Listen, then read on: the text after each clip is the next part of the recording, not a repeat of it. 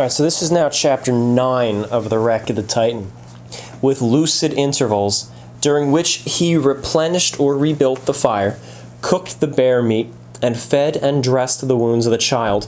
This delirium lasted 3 days.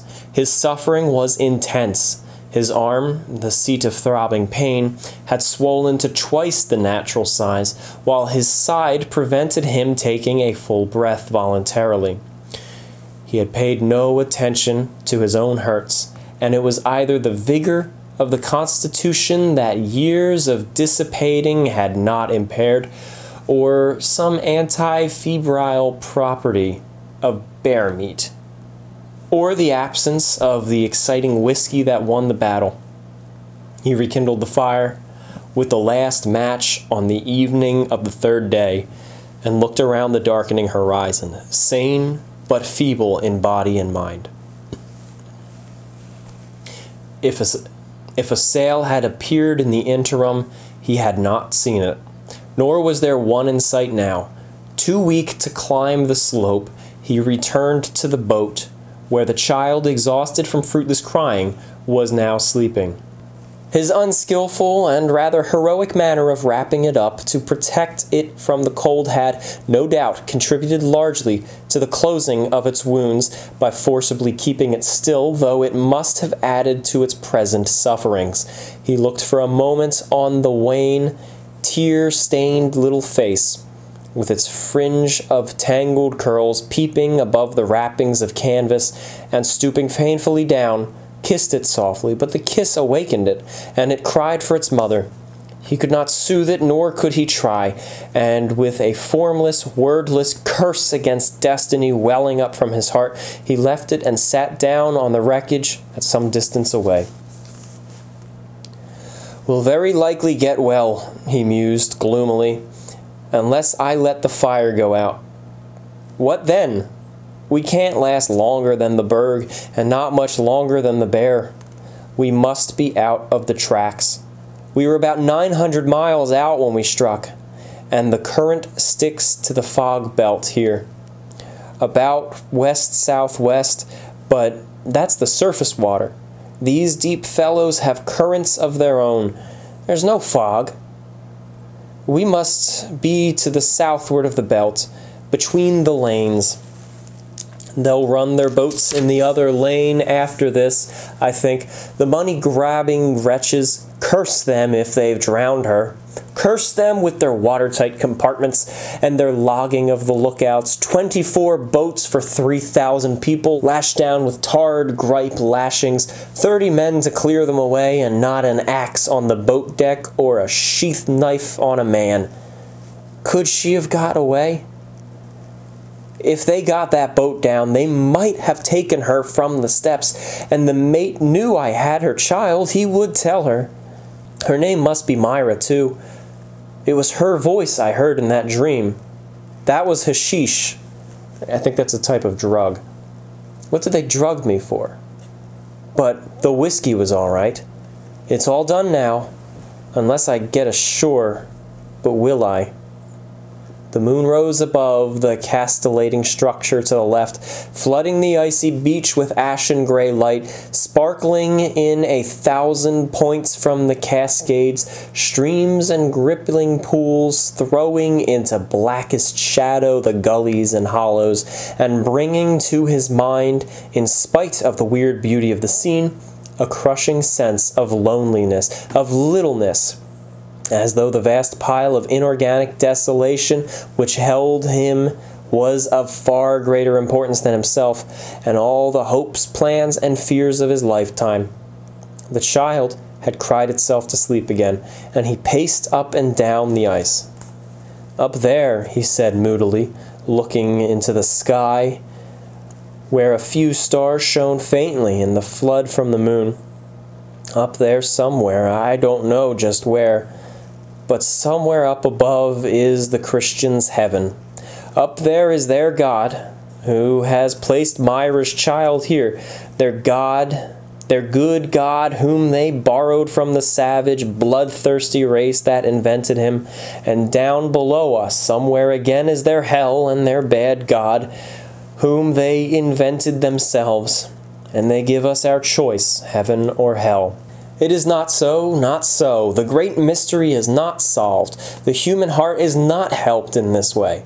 No good, merciful God created this world or its conditions, whatever may be the nature of the cause at work beyond our mental vision. One fact is indubitably proven, that the qualities of mercy, goodness, justice play no part in the governing scheme. And yet they say the core of all religions on earth is belief in this. Is it?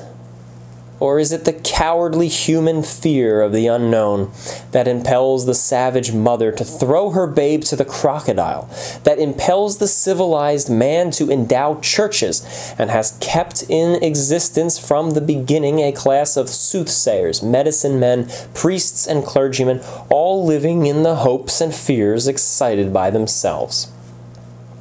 And people pray, millions of them, and claim they are answered. Are they? Was ever supplication sent into that sky by troubled humanity answered or even heard? Who knows? They pray for rain and sunshine, and both come in time. They pray for health and success, and both are but natural in the marching of events. This is not evidence. But they say that they know, by spiritual uplifting, that they are heard and comforted and answered it at that moment. Is not this a physiological experiment? Would they not feel equally tranquil if they repeated the multiplication table or boxed the compass? Millions have believed this, that prayers are answered, and these millions have prayed to different gods. Were they all wrong or all right? Would a tentative prayer be listened to, admitting that the Bibles and Qurans and Vedas are misleading and unreliable? May there not be an unseen, unknowing being who knows my heart, who is watching me now? If so, this being gave me my reason, which doubts him, and on him is the responsibility. And would this being, if he existed, overlook a defect for which I am not to blame, and listen to a prayer from me, based on the mere chance that I might be mistaken? Can an unbeliever, in the full strength of his reasoning powers, come to such trouble that he can no longer stand alone, but must cry for help to an imagined power? Can such time come to a sane man, to me? He looked at the dark line of vacant horizon. It was 7 miles away. New York was 900. The moon in the east over 200,000, and the stars above any number of billions. He was alone, with a sleeping child, a dead bear, and the unknown. He walked softly to the boat and looked at the little one for a moment, then raising his head he whispered, "For you, Myra." Sinking to his knees, the atheist lifted his eyes to the heavens, and with his feeble voice and the fervor born of helplessness prayed to the God that he denied. He begged for the life of the waif in his care, for the safety of the mother, so needful to the little one, and for the courage and strength to do his part to bring them together. But beyond the appeal for help in the service of others, not one word or expressed thought of his prayer included himself as a beneficiary. So much for pride. As he rose to his feet, the flying jib of a bark appeared around the corner of ice to the right of the beach, and a moment later the whole moonlit fabric came into view, wafted along by a faint westerly air not half a mile away. He sprang to the fire, forgetting his pain, and throwing on wood made a blaze. He hailed in a frenzy of excitement, "Bark ahoy! Bark ahoy! Take us off!"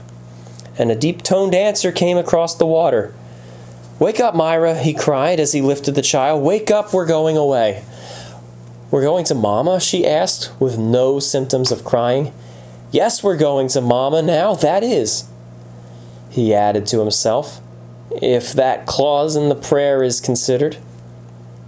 15 minutes later, as he watched the approach of a white quarter boat, He muttered, "That bark was there, 1/2 mile back in this wind before I thought of praying. Is that prayer answered? Is she safe?"